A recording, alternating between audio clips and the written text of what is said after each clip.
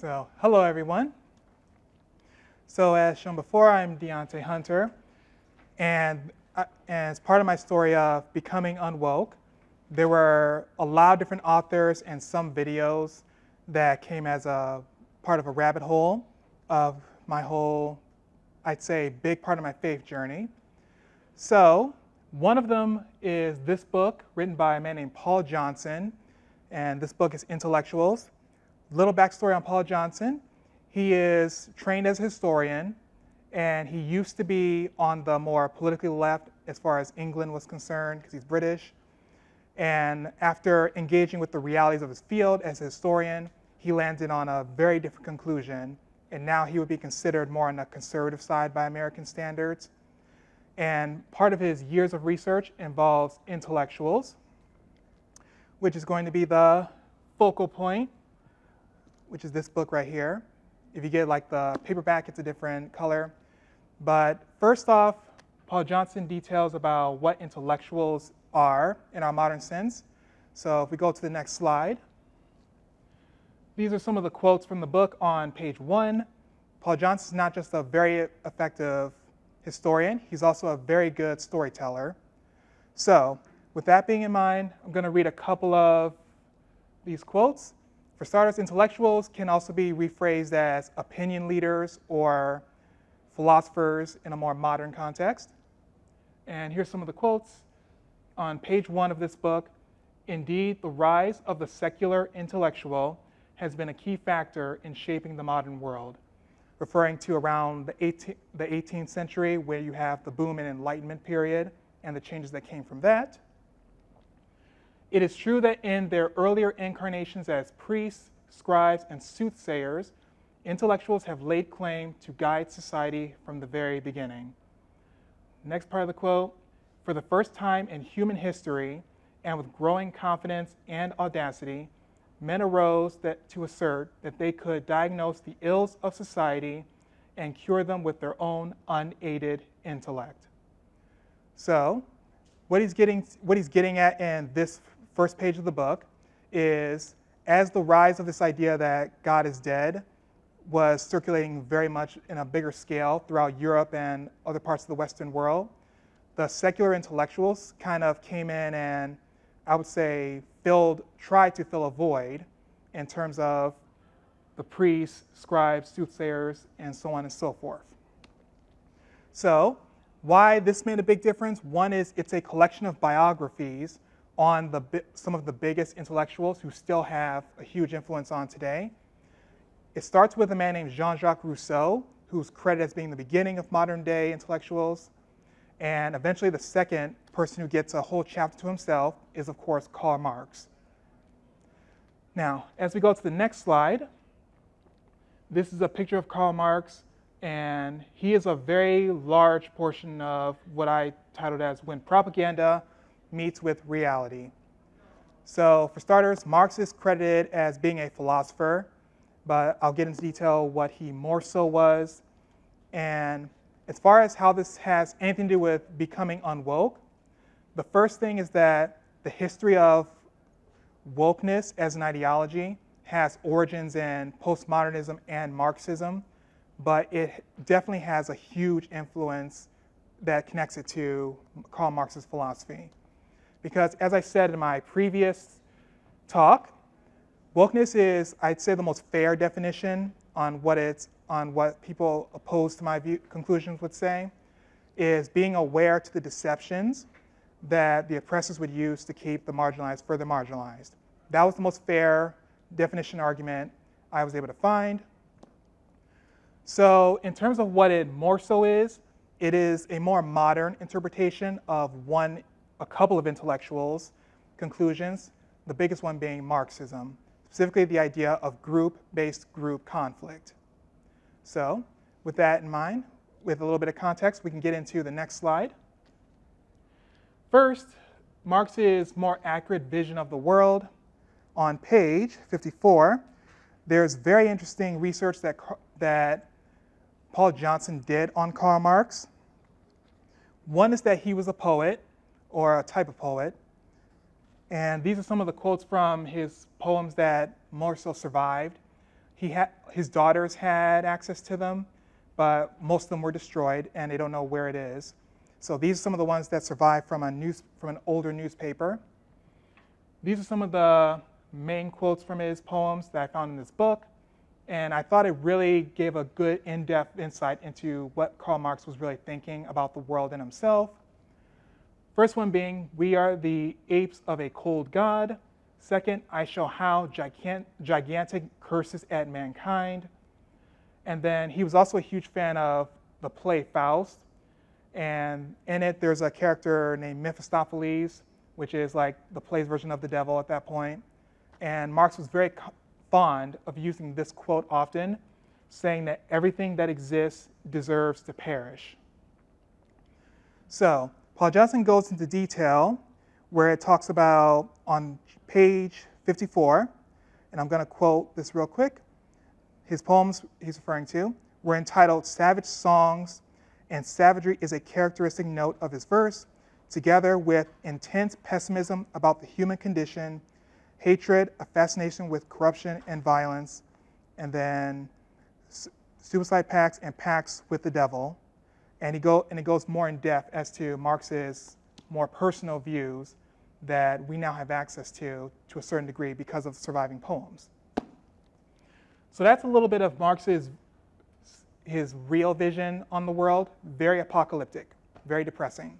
Next slide, please. Now, the next question that I remember asking as I was rereading this was, Marx is known for a lot of things. One of them was advocating for the working class. So Paul Johnson asked the same question, and I wondered, how did he actually treat the workers of his era? So on page 60, as I've noted, I have a couple of quotes that I found very interesting. And here's one quote from page 60 to 61. First of all, referring to the workers of his era who formed the first unions over in England and a little bit of Germany because he kept getting kicked out of different nations in Europe. Referring to the workers, they did not share Marx's apocalyptic visions, and above all, they did not talk his academic jargon because he was a very college-educated intellectual for his time. He viewed them with contempt, revolutionary cannon fodder, no more, end quote. Next quote being, quote, Marx made sure that working-class socialists were eliminated from any positions of influence and sat on committees merely as statutory proles or figureheads, end quote. So that was the next big, I'd say, shocker, for lack of a better term. There were a lot of other issues that are detailed in this book just on Marx. One of them being he would eliminate competing socialists from his positions of power. He was known for being extremely anti-Semitic, and, well, that speaks for itself because ethnically he's also Jewish. His father was a rabbi, and basically the other issue was that he was not good at handling his money.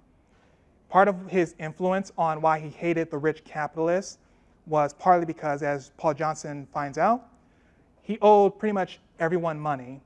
So those people he owed money to happened to also be Jewish, so that fed into his anti-capitalist views. He was known as what we would call a debt dodger, and that was a big influence on his philosophy, and also his academic jargon didn't help his case either. So many other drama he got into. Next slide, please. These are some different versions of his more famous work, Das Kapital, or just Capital. There's more of an abridged version now where you can get the whole thing in one, but it's even thicker than this book, and there's a lot of issues with that. One question he also looks into, was Karl Marx a genius researcher, as his legacy suggests? As we go to the next slide, Marx was very much known for lying, distorting, and falsifying a lot of his research. Now, biggest example here at the university, we are taught about academic honesty. If you're going to quote someone, quote them accurately, and academic honesty is a big deal here, rightfully so. That was not Marx's philosophy. As we see here, Marx actually lived to see his big thesis disproven. This is at this point in London, towards the middle of his life. His work was disproven as the workers' condition actually improved, not at the hands of, I'd say, workers' revolution, but actually because the more efficient entrepreneurs and capitalists realized that it would have been better to keep their workers if they improved conditions voluntarily. So that's exactly what happened. Marx's philosophy was proven wrong during his lifetime. However, he still writes in Capital that it got worse, even though he was called out for it. And then next point, in spite of these improvements, he continued to falsify quotes, use discredited data in his Das Kapital, and he was also known for plagiarizing a lot of other prominent socialists that came before him. Easy examples would be when he says, "Workers of the world unite," plagiarize that from a different socialist. "Workers of the world unite," plagiarize that part, and there's a whole laundry list of what else he plagiarized. So that's just a very brief intro into the third point. Marx had contempt for God, as was seen in his poems, and as a result, he also had a contempt for truth and God's image bearers and humanity altogether. So that's I'd say a very dark part of his life. Next slide, please. Another detail I actually wanted to bring up was that on top of his academic dishonesty, Marx actually had been disproven, not just in his time, but also later on. So I also looked into a couple of rabbit holes research that I did, and one of them was in regards to the question, Marxism has never been tried. One of the things that I used to say when I was on the more woke Marxist side of things was the idea that that wasn't real Marxism because it's never been tried before. So that was an argument I made before. I've heard that myself in a modern context with other friends who were on the socialist side of things. So during the rabbit hole research, I found another interesting book. Couldn't crop it right, but it's called The Black Book of Communism. Authors originally from France, a couple of them, and it's basically what it sounds like, a whole documentation of the atrocities and crimes of every Marxist nation that has publicly claimed they're Marxist and what actually happened versus what Marx's legacy suggests. So this is a little depressing that when I was doing the research into this book. So basically the more conservative estimates puts the death toll up to around 94 million in Marxist nations. That includes North Korea. I don't think it includes Venezuela because that happened a little bit later after this was published. So other different nations that publicly claimed Marxist doctrine as their sole inspiration for their legislation included Mao Zedong era China, Soviet Russia, Cambodia, Vietnam, and as well as North Korea. And a lot of those deaths were caused by methods such as man-made famines, because the reality is that when they try to redistribute different things like groceries, basically what happened was the government was not equipped to decide who needs what and who doesn't. So what happened was there would be long bread lines, assuming people didn't starve to death. And other thing were executions of political opponents. And if you really want to see in depth, there's a book that's been abridged from 3 volumes into 1 called The Gulag Archipelago. So that's an intense book, but it also shows what the Soviet Union did under their Marxist era. The last one was definitely death by labor camps. That happened a lot in Cambodia under the Pol Pot regime, which one of their mandates was anyone who wore glasses were considered part of the elites. So as a consequence, such as me wearing glasses, as a political strategy, anyone wearing glasses was sent to the labor camps in the countryside, and they were essentially worked to death. That's detailed in this part. So that's the first, well, not the first, that's the next thing I noticed, is that it's definitely been tried.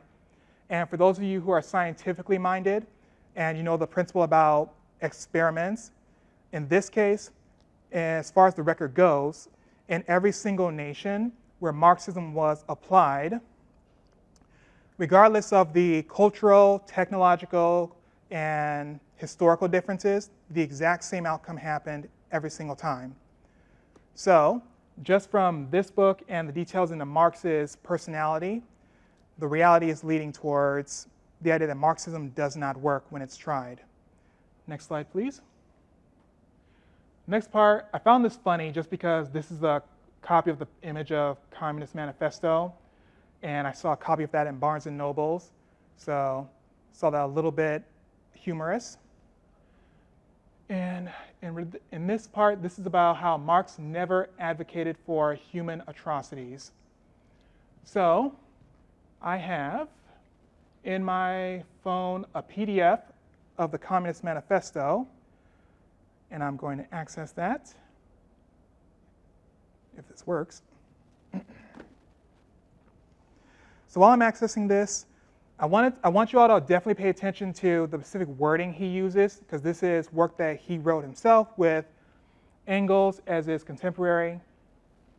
And let's start with, what did I put? Yes, chapter 4.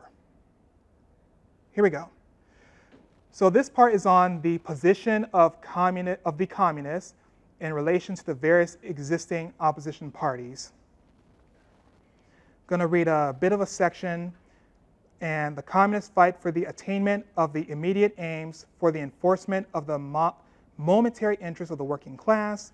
But in the movement of the present, they also represent and take care of the future of that movement.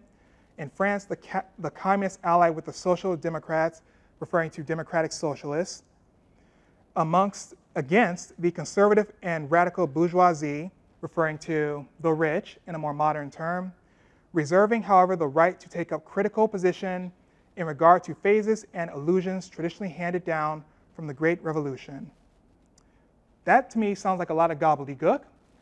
So let's go more in depth as far as the next part, the course of this revolution. What will be its attitude to existing religions is the part I wanted to do. That's very interesting. So this is from Marx's words.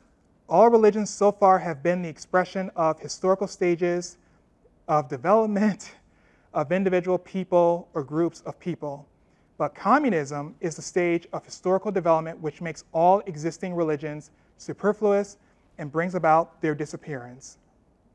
Now, what he's getting at is he very much advocated for the abolition of all religions, and in terms of whether that actually happened, in the first nation that claimed Marxism as their doctrine, Russia, the first thing they did was clear out the churches and any other religious groups, and the religious leaders, such as priests and other Christians, were either sentenced to death camps, executed, or tortured into signing a confession, and it went even worse from there. Same thing happened in Vietnam after the US left. First people wiped out were Christians and whoever else claimed a religious loyalty. Next part is on part 21. What will be the influence of communist society on the family? So I found this interesting because it's very relevant to today. So I'm going to muscle through Marx's writing. It will transform the relations between the sexes into a purely private matter, which concerns only the persons involved and into which society has no occasion to intervene.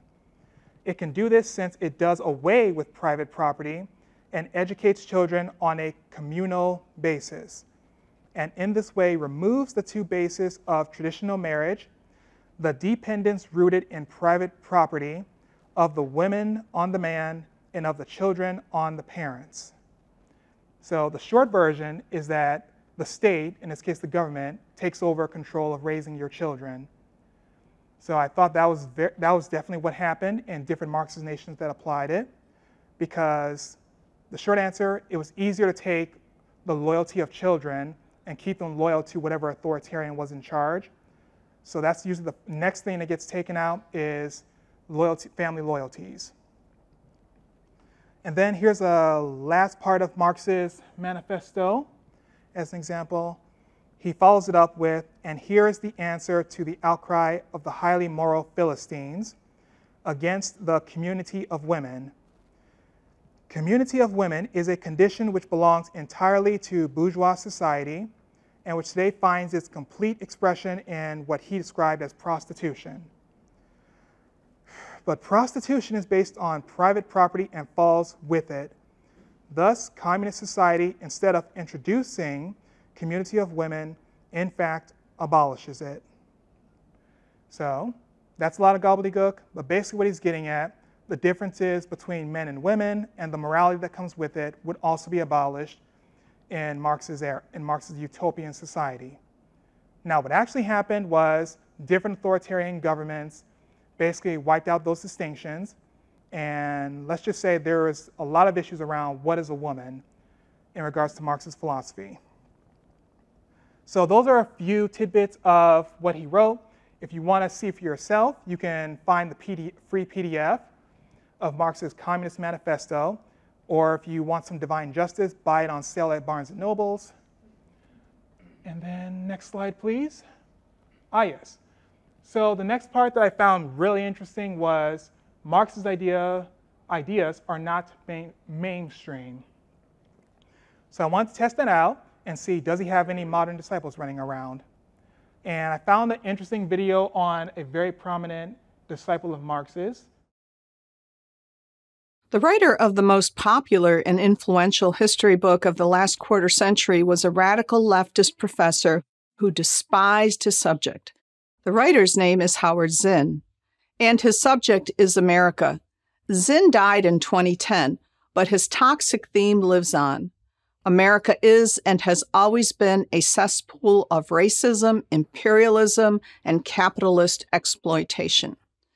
You may never have heard of Zinn, but I assure you, a history teacher at your local high school or college has, and probably teaches his texts or ideas. The book Zinn wrote is entitled A People's History of the United States. If you're trying to understand why so many young people lack patriotism, or worse, regard America with contempt, you don't have to look much further than Zinn. Where did the idea that Columbus was evil come from? Lincoln wasn't really interested in freeing the slaves. The Allies weren't any better than the Nazis and the Japanese in World War II. The Vietnam War was not about stopping the spread of communism, but about promoting American imperialism. Zinn. How do you take an essentially decent country and turn it into the source of much of the world's evil? Well, you just have to lie, distort, and falsify. Zinn did all three. A lifelong and passionate leftist, everything he ever said or wrote was in service of the Marxist dogma that life is a class struggle. Distilled to its essence, this simply means that those who have power are bad and those who don't are good. Therefore, the downtrodden working class, the proletariat, are a heroic but faceless mass. The villains, the capitalist ruling class, in contrast, all have names and faces. They are the heroes of the nation: Washington, Jefferson, Lincoln, Kennedy, and others. Zinn, as any Marxist true believer would, saw his task to tear down the latter and promote the former. But is such a simplistic approach really history? Noted liberal historian Arthur Schlesinger didn't think so. Zinn, Schlesinger wrote, was a polemicist, not a historian. As a polemicist, a propagandist, however, Zinn had few peers. Columbus turned out to be a perfect target. Before Zinn, Columbus was widely extolled for his foresight and bravery. Now, thanks to Zinn, he's considered a genocidal maniac. Zinn takes the explorer's ship logs and twists them to say the opposite of what Columbus clearly intended. In Zinn's distorted rendering, Columbus had contempt for the natives and wanted to enslave them. Read the explorer's observations in context and in full, and their true meaning emerges. Columbus had deep respect for the Taino and insisted that his men treat them well. Furthermore, he chronicled how terrified the Taino were of the neighboring tribe, the Caribs. For good reason. The Caribs not only enslaved the Taino, immediately and decisively refuting the idea that Europeans introduced slavery to the New World, but ate them. Yes, they were cannibals. Much excellent scholarship on Columbus had already been done before Zinn turned the explorer into evil incarnate. Not surprisingly, the picture painted by respected historians like Samuel Eliot Morison was complex. Columbus was not faultless, but neither was the world he discovered a new Eden. But if you're preoccupied with propaganda rather than truth, what does it matter? It didn't for Zinn. His monsters change, but never their motive: more power for the capitalist ruling elite. Nowhere is this view more clearly expressed than in his discourse, the longest section of the book on the Vietnam War. In Zin's view, it was just this simple: mighty imperialist America bad, the North Vietnamese, the fearless peasants, good. That the communist North Vietnamese slaughtered and tortured tens of thousands of South Vietnamese is not allowed to upset the equation. Again, Zin abuses his sources to make his point. In one egregious example, he turns Foreign Service Officer Douglas Pike, actually a passionate defender of the South Vietnamese, into an admirer of the North Vietnamese. In fact, Pike believed what the North Vietnamese were doing to their cousins in the South amounted to genocide. I go into this and much more of Zin's truth-bending in my book, Debunking Howard Zinn, exposing the fake history that turned a generation against America. But this much should be clear. A people's history of the United States has no place on a high school or college history curriculum because it doesn't teach history. All it teaches is hatred for America. Our students deserve better. I'm Mary Graybar, resident fellow at the Alexander Hamilton Institute for Prager University. That's a little bit of a video that I found as I was going down the rabbit hole doing extra research for this talk. So the next thing I found out in this next part is, I'm just going to go to real briefly, is Howard Zinn's ideas still have influence, and that not all, but some education professions still reference this link right here. And it's the Zinn Education Project. So if there's anyone in the room who does have a disagreement and say that Howard Zinn is a good influence, then I would recommend just looking at some of the resources here, and then you can go back to the slide. So that's basically the two things I wanted to show, that is to show that basically Marx's views are definitely still mainstream. Not to say that all of the education system and all teachers are just bad. I'm getting at what the video brought up is that history is very, very complex and requires more scrutiny than Howard Zinn and Marx were willing to show. So if anyone has any disagreements, I understand. And as we go to the next slide, the end of the book, as I got through all the different intellectuals that were covered, they all carried a similar theme to Marx, like even Leo Tolstoy was in there. James Baldwin was in there. That was very interesting and educational. So at the end, he talks about the lesson of intellectuals in terms of their collected history and the patterns that this particular historian noticed. As first quote, "One of the principal lessons of our tragic century, which has seen so many millions of innocent lives sacrificed in schemes to improve the lot of humanity, is beware intellectuals," end quote. And that doesn't just apply to intellectuals, but any particular influencer, whether it's on like right or left, that tries to engage in social engineering and tries to speak for everyone else without their permission. So in terms of being fair, go to the next, not yet. The last quote is, quote, "Above all, we must at all times remember what intellectuals habitually forget, that people matter more than concepts and must come first. The worst of all despotisms is the heartless tyranny of ideas." As I wrap up, I wanted to hit home with this last quote and say that after reading through that book, that showed me that ideologies are dangerous in a number of ways when they take priority over people. And so even though I have landed on the conclusion of being American conservative, I'm able to be more cautious and understand that I don't want to be a mouthpiece for anyone's ideology. I also have a deeper appreciation for being at the university setting, because that's what Marx did not understand, was the big part of being in a university setting and life in general is learning how to interact with people who don't think the way you do, so that way you can grow together. And I would say this was definitely a big influence on my thinking and my political migration and my worldview change. And with that, I believe that is the last detail. And yes, regardless of which side of the aisle, or if you're on no side of the aisle, I understand. And before we get to the Q&A, I wanted to say thank you for attending this talk. And if anyone decides they still disagree with me, I understand that, and I appreciate the honesty. And with that, I hope you found this talk meaningful, or at least educational. And with that, thank you.